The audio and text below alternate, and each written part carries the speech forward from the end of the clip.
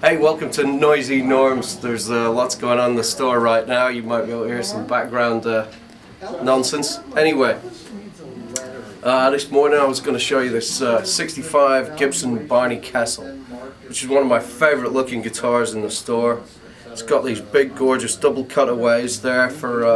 Barney Kessel was known as being, he was one of the wrecking crew, and he's one of the fastest guitar players because he used to play with the Oscar Peterson trio.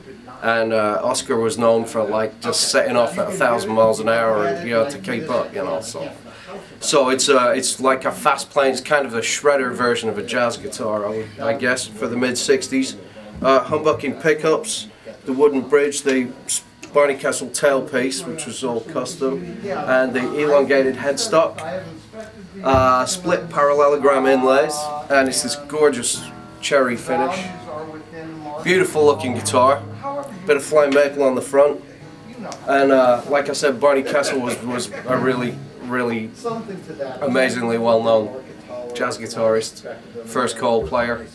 I'm not really a jazz guitarist, so I'm just going to let you know what it sounds like as far as I can.